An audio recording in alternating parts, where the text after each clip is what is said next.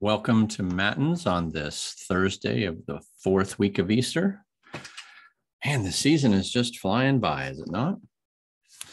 So our scriptures for today, we're going to read the second half of Psalm 147.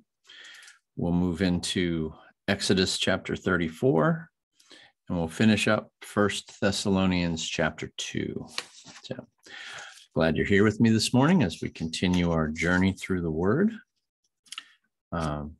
Thank you for giving God this time. So, before we jump into it, I'd like us to begin with a word of prayer. Would you please pray with me? Bless us, O God, with a reverent sense of your presence, that we may be at peace and may worship you with all our mind and spirit, through Jesus Christ our Lord.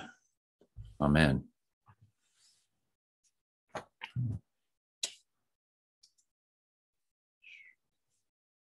Oops, clicked something wrong. All right, so let me pull up our liturgy here. O Lord, open my lips, and my mouth shall declare your praise. Glory to the Father, and to the Son, and to the Holy Spirit, as it was in the beginning, is now, and will be forever.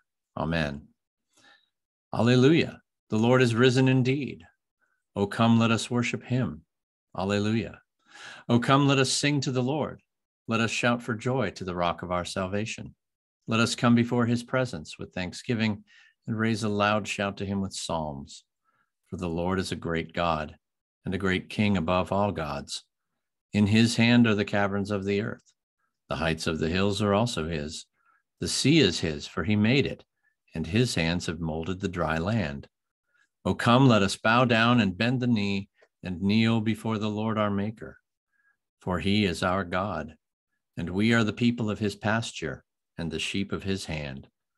Glory to the Father, and to the Son, and to the Holy Spirit, as it was in the beginning, is now, and will be forever. Amen. Alleluia. The Lord is risen indeed. O come, let us worship him. Alleluia. That brings us to our psalm.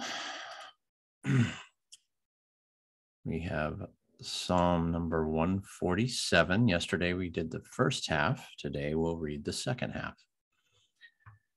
Praise the Lord, O Jerusalem. Praise your God, O Zion. For he strengthens the bars of your gates. He blesses your children within you. He makes peace in your borders. He fills you with the finest of the wheat. He sends out his command to the earth. His word runs swiftly.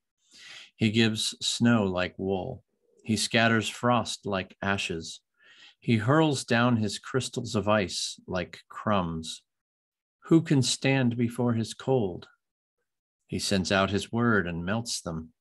He makes his wind blow and the waters flow. He declares his word to Jacob, his statutes and rules to Israel. He has not dealt thus with any other nation. They do not know his rules. Praise the Lord. Let us pray.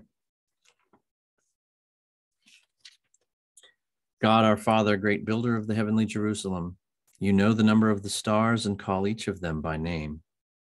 Heal hearts that are broken. Gather those who have been scattered, and enrich us all from the plenitude of your eternal wisdom. Jesus Christ our Lord. Amen. That now brings us to our lessons. Oops. Should have stayed there. Okay. So we are in chapter 34, and this is about Moses making new tablets. Today we're going to read verses 1 through 17. The Lord said to Moses, "Cut for yourself 2 tablets of stone like the first, and I will write on the tablets the words that were on the first tablets, which you broke. Be ready by the morning, and come up in the morning to Mount Sinai, and present yourself there to me on the top of the mountain. No one shall come up with you, and let no one be seen throughout all the mountain. Let no flocks or herds graze opposite that mountain." So Moses cut 2 tablets of stone like the first, And he rose early in the morning and went up on Mount Sinai, as the Lord had commanded him, and took in his hand 2 tablets of stone. The Lord descended in the cloud and stood with him there and proclaimed the name of the Lord. The Lord passed before him and proclaimed, the Lord, a God merciful and gracious, slow to anger and abounding in steadfast love and faithfulness, keeping steadfast love for thousands, forgiving iniquity and transgression and sin, but who will by no means clear the guilty, visiting the iniquity of the fathers on the children and the children's children to the 3rd and 4th generation. And Moses quickly bowed his head toward the earth and worshipped. And he said, if now I have found favor in your sight, O Lord, please let the Lord go in the midst of us, for it is a stiff-necked people, and pardon our iniquity and our sin, and take us for your inheritance. And he said, behold, I am making a covenant. Before all your people I will do marvels, such as have not been created in all the earth or in any nation. And all the people among whom you are shall see the work of the Lord, for it is an awesome thing that I will do with you. Observe what I command you this day. Behold, I will drive out before you the Amorites, the Canaanites, the Hittites, the Perizzites, the Hivites, and the Jebusites. Take care lest you make a covenant with the inhabitants of the land to which you go, lest it become a snare in your midst. You shall tear down their altars and break their pillars and cut down their Asherim, for you shall worship no other God. For the Lord, whose name is jealous, is a jealous God. Lest you make a covenant with the inhabitants of the land, and when they whore after their gods and sacrifice to their gods, and you are invited, you eat of his sacrifice, and you take of their daughters for your sons, and their daughters whore after their gods, and make your sons whore after their gods. You shall not make for yourself any gods of cast metal. The word of the Lord. Thanks be to God. Okay, so the people had made the golden calf, right? Aaron had done it, tried to avoid accepting responsibility. Moses smashed the tablets of the covenant. So still need the tablets, still need to have the written law. So God is telling him, make 2 more tablets. And I will write on the tablets the words that were on the first tablets, which you broke. Now, I don't take this as God saying Moses did anything wrong, but Moses lost his temper. He got angry, just as the Lord had been angry, and Moses kind of pleaded on behalf of the people to not carry out God's anger. So Moses got angry, I think, on God's behalf.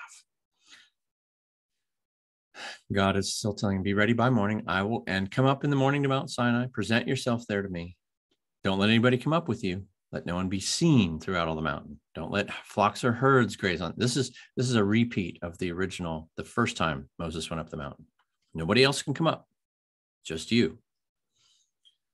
Moses did it, got up in the morning, did what he commanded him, took those 2 tablets of stone. The Lord descended on the cloud, stood with him there. That's very much a repeat of the first time God gave the covenant to Moses. Stood with him there. This is fascinating to me. This idea of, in that period of time, God physically standing with his spokesperson. God is omnipresent. We must remember that. But here his presence was localized and partially visible to Moses in the cloud. You know, the cloud was evidence of his presence and probably masked some of his actual presence so that Moses wouldn't be killed by God's pure righteousness and amazing glory. The Lord descended in the cloud, stood with him there, and proclaimed the name of the Lord. We don't actually know what was said other than probably something like, I am the Lord your God. The Lord passed before him. All right. So this is some of that ancient linguistic pattern that we don't really speak like that, right? We don't really use those particular phrases.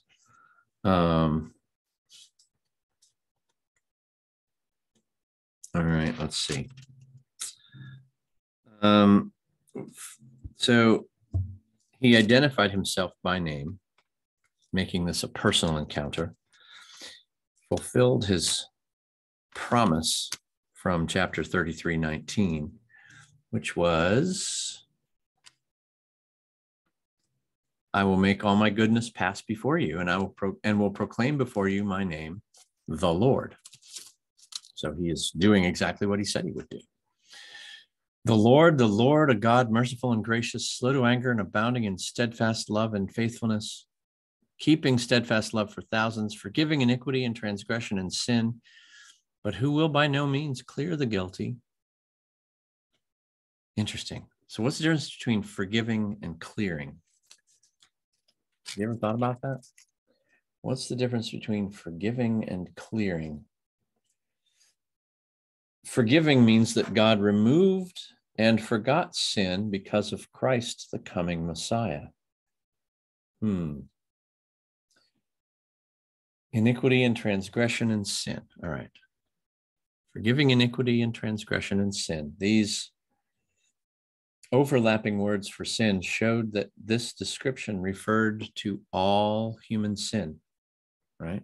Oh, I'm sorry about my mouse wandering there. Iniquity is guilt that accompanied sin. Transgression is rebellion against God, and sin is any violation of God's law.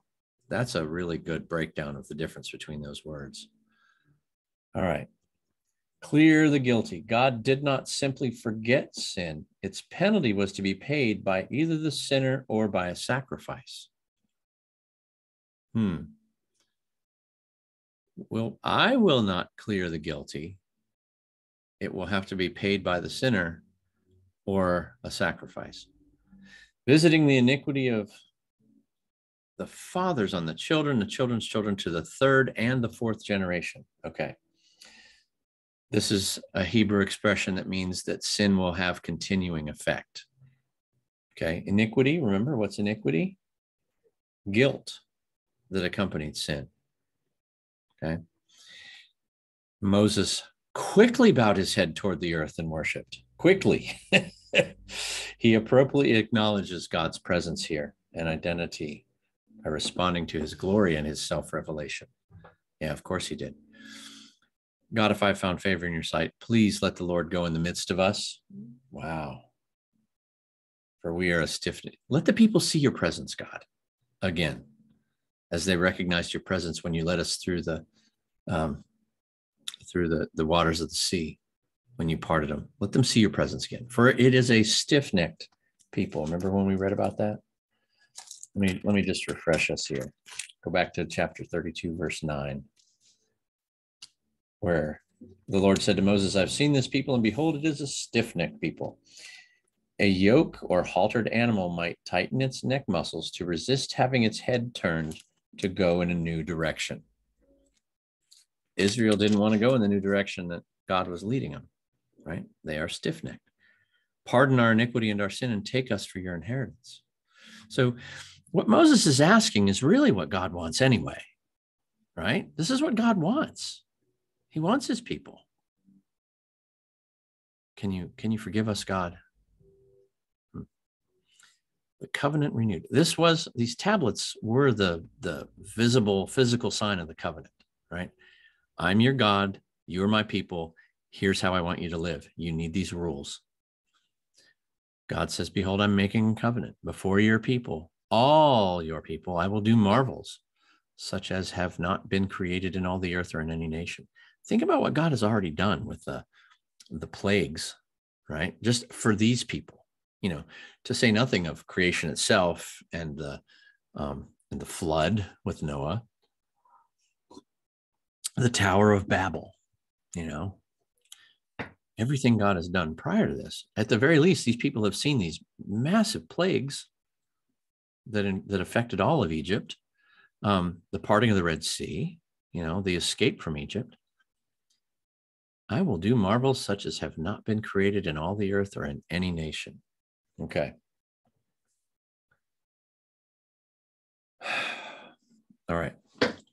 So Israel broke the covenant in idolatry. That's what we read about in the golden calf, right? Since they could not repair the damage of their sin, God restored the covenant. Pardon me. He's not giving up on his people. That's important. There is huge grace there. Okay. Now, marvels, of course, are signs of God's almighty power. Oh, I apologize. All right. And all the people among you, among whom you are, right? Who's that? Well, we're going to see the list here in a second. Shall see the work of the Lord. All these marvels, they'll see it. It is an awesome thing that I will do with you. It's going to amaze and drive people to awe, true awe. Observe what I command you this day. Observe what I command you this day. Behold, I will drive out before you, and here's the people among whom you are: Amorites, Canaanites, Hittites, Perizzites, Hivites, and Jebusites. These are tribes, non-Hebrew tribes, non-Israelite tribes that were just, that's who was living there when God brought them out of Egypt.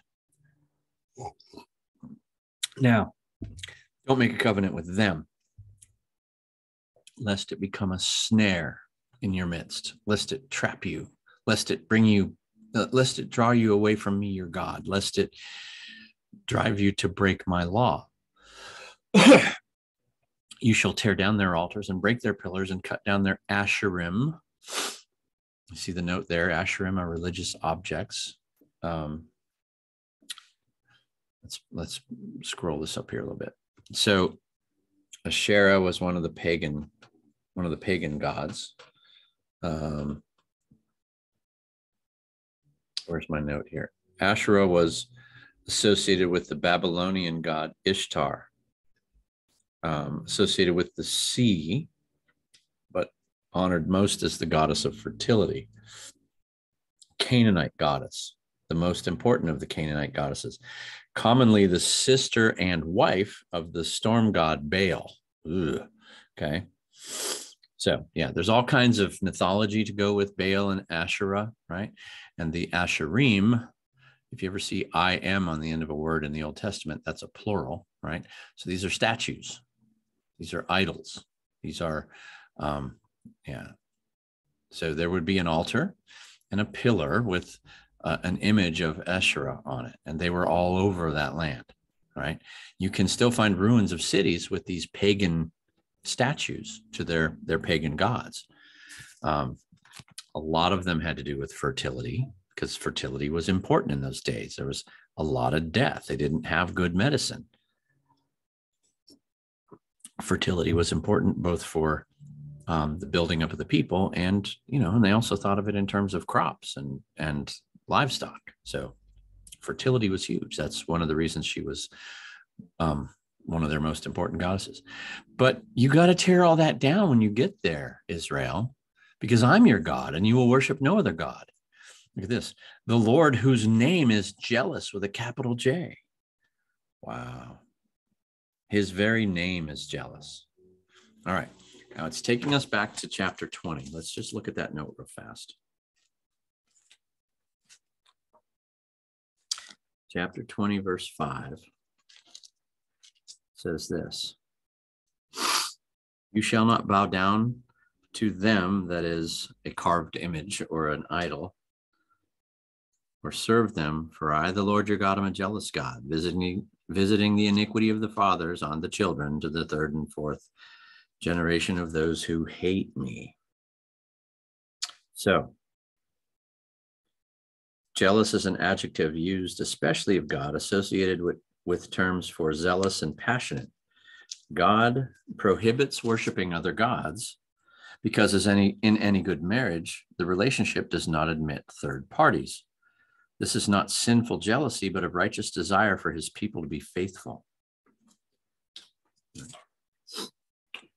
Any husband or wife would expect this of their spouse. There's no room for a third partner.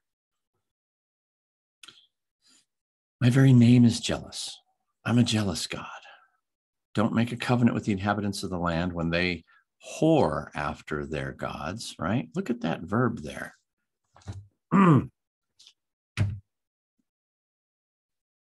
Israel was married to God.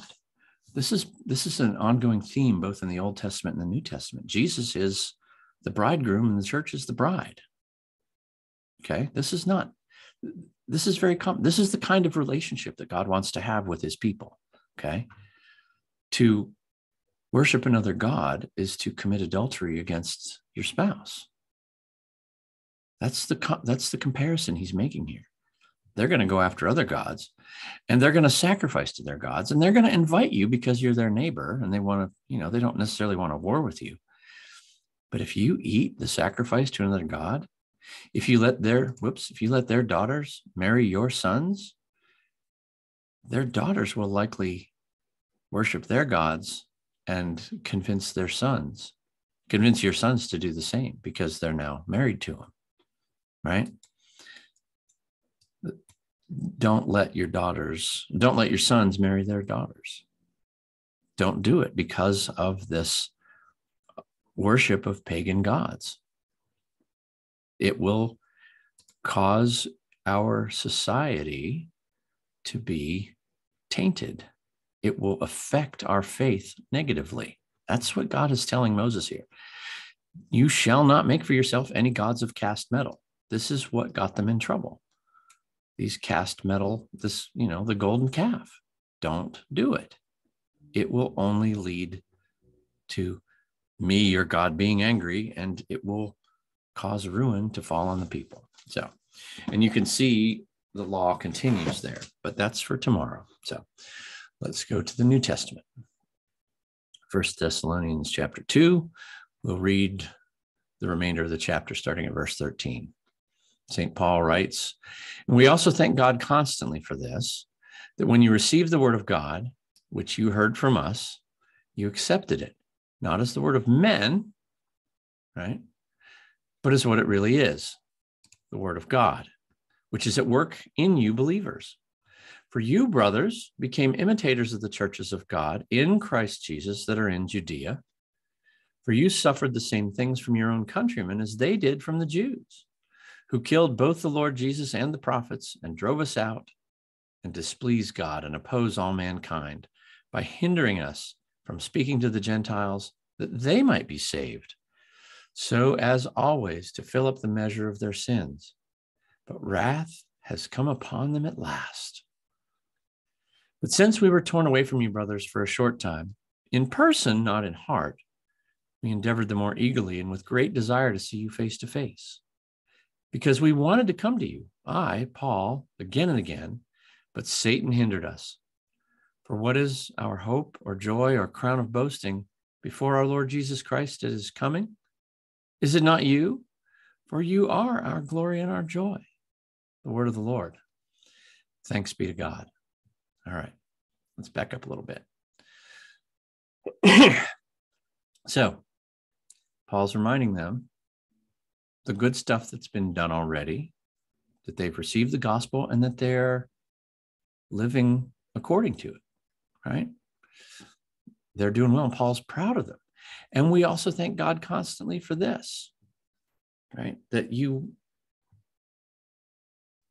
he's talking here about, here's how we behaved toward you. We were holy and righteous and blameless, right? And we thank God for that when you received the word of God, which you heard from us, you accepted it not as the word of men, in other words, the word of human beings who are not God, but as what it really is, which is the word of God, okay? So again, what's Paul talking about here? He's addressing false teachers. The true word of God came through Paul and Silvanus and Timothy, and Paul and Silvanus and Timothy were righteous and holy and blameless in their conduct with this church. And that is Paul's appeal to them to say, look how we behaved versus look how these false teachers are behaving. They're charlatans. They steal from you. They're in it for greedy purposes. We are not. Remember, I think before this, he was talking about how we didn't even expect you to support us, right? We didn't flatter you. There was no pretext of greed. We were gentle among you, right? We worked outside of the ministry to support ourselves so that we wouldn't be a burden to you, right? There was no greed here. These people are taking your money and they're teaching you false things that might be nice to hear, but are not true. And because it is the word of God and not just mere human beings, it is at work in you believers. The word is at work in you. For you, brothers and sisters, right? Inclusive term. It means everybody. All of you in this church became imitators of the churches of God in Christ Jesus that are in Judea. The other churches that were begun before you, but are living the same gospel, that have received the word of God and are living their lives accordingly. You suffered the same things from your own countrymen as they did from the Jews. Okay, what's going on here? This is a Gentile community. They are surrounded by pagans who do not share their faith. And those pagans did not want to hear this. Some of them didn't want to hear this gospel. So they kind of persecuted these new Christians, just like the ones in Judea did from the Jews, who are the same Jews who crucified Christ, who, when you read Acts, they follow Paul and try to get in the way of him spreading the gospel. He's arrested several times. He's stoned once and survives. These Jews who killed both the Lord Jesus and the prophets, many times prophets like Jeremiah. Jeremiah did not bring good news to God's people. He brought bad news. He, not necessarily one of the ones Paul's referring to here, but there were other prophets who were killed because they did not they did not tell the people what they wanted to hear. They told the people God's message that was unpleasant and drove us out. These same Jews drove out Paul and Silvanus and Timothy. And these same Jews displease God and oppose all mankind. God's wish for mankind is that we would receive the gift of God's grace in Jesus. But these Jews stand against the gospel of Jesus Christ. Because of that, they're getting in the way of the salvation of the whole world. That means they oppose all mankind. They are not working for the good of humanity. They are working for their own selfish purposes. They hinder us from speaking to the Gentiles, that these Gentiles could be saved. The Jews are getting in the way of that. So as always, to fill up the measure of their sins. They are just being sinful. But wrath has come upon them at last. All right, I got to look this one up because I don't know. There's apparently an event that Paul is referring to. All right.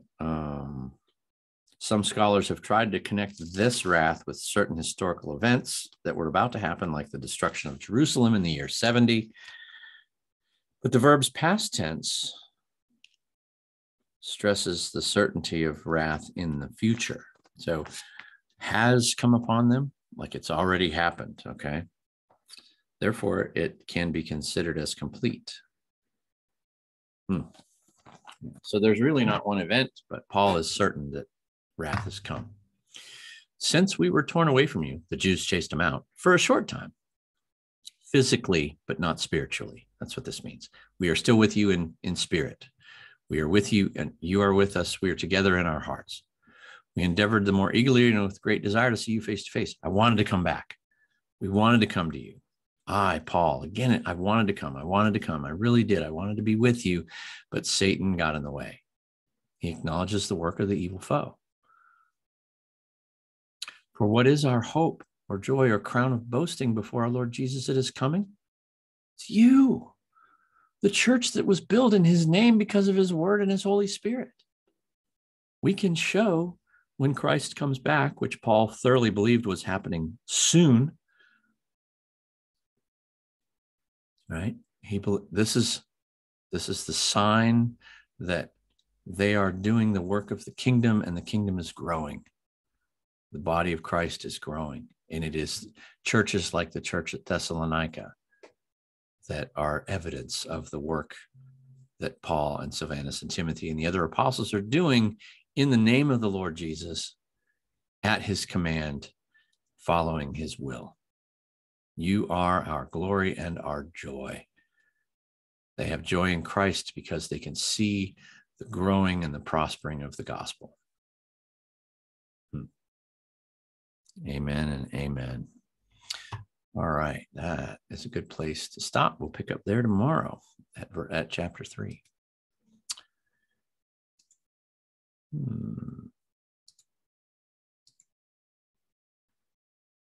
In many and various ways, God spoke to his people of old by the prophets, but now in these last days, he has spoken to us by his Son. This is the day that the Lord has made. Alleluia. Let us rejoice and be glad in it. Alleluia. Blessed be the Lord, the God of Israel. He has come to his people and set them free. He has raised up for us a mighty Savior, born of the house of his servant David. Through his holy prophets, he promised of old that he would save us from our enemies, from the hands of all who hate us. He promised to show mercy to our fathers and to remember his holy covenant. This was the oath he swore to our father Abraham, to set us free from the hands of our enemies, free to worship him without fear, holy and righteous in his sight all the days of our life. You, my child, shall be called the prophet of the Most High, for you will go before the Lord to prepare his way, to give his people knowledge of salvation by the forgiveness of their sins. In the tender compassion of our God, the dawn from on high shall break upon us, to shine on those who dwell in darkness and the shadow of death, and to guide our feet into the way of peace. Glory to the Father, and to the Son, and to the Holy Spirit, as it was in the beginning, is now, and will be forever. Amen. This is the day the Lord has made. Alleluia. Let us rejoice and be glad in it. Alleluia. Let us pray. Father, in restoring human nature, you have given us a greater dignity than we had in the beginning. Keep us in your love and continue to sustain those who have received new life in baptism. We ask this through our Lord Jesus Christ, your Son, who lives and reigns with you and the Holy Spirit, one God, forever and ever. Amen. Holy God, holy and mighty, holy and immortal, have mercy and hear us. Holy God, holy and mighty, holy and immortal, have mercy and hear us. Holy God, holy and mighty, holy and immortal, have mercy and hear us. Now let us confess our faith in the words of the Apostles' Creed. I believe in God, the Father Almighty, creator of heaven and earth. I believe in Jesus Christ, his only Son, our Lord. He was conceived by the power of the Holy Spirit and born of the Virgin Mary. He suffered under Pontius Pilate, was crucified, died, and was buried. He descended into hell. On the third day, he rose again. He ascended into heaven and is seated at the right hand of the Father. He will come again to judge the living and the dead. I believe in the Holy Spirit, the Holy Catholic Church, the communion of saints, the forgiveness of sins, the resurrection of the body, and the life everlasting. Amen. O Lord, I cry to you for help. In the morning, my prayer comes before you. Give me the joy of your saving help again, and sustain me with your bountiful Spirit. Let my mouth be full of your praise and your glory all the day long. Every day will I bless you and praise your name forever and ever. Awesome things will you show us in your righteousness, O God of our salvation, O hope of all the ends of the earth and of the seas that are far away. Bless the Lord, O my soul, and all that is within me, bless his holy name. He redeems my life from the grave and crowns me with mercy and loving kindness. Lord, hear my prayer, and let my cry come before you. Let us pray once more. O Lord, almighty and everlasting God, you have brought us in safety to this new day. Preserve us with your mighty power, that we may not fall into sin, nor be overcome in adversity. And in all we do, direct us to the fulfilling of your purpose. Through Jesus Christ our Lord. Amen. Lord, remember us in your kingdom and teach us to pray. Our Father who art in heaven, hallowed be thy name. Thy kingdom come, thy will be done, on earth as it is in heaven. Give us this day our daily bread, and forgive us our trespasses, as we forgive those who trespass against us. And lead us not into temptation, but deliver us from evil. For thine is the kingdom and the power and the glory, forever and ever. Amen. Let us bless the Lord. Thanks be to God. The Almighty and merciful Lord, the Father, the Son, and the Holy Spirit, bless and preserve you. Amen. That, brothers and sisters, concludes our Matins for this Thursday. Thank you for spending this time in the Word with me. Thank you for giving back to God a little bit of the day He's given to you. We will have Matins again tomorrow. So hope you can join me for that. And I hope you have a blessed Thursday. And until we can be together again, whenever that is, may God bless and keep you.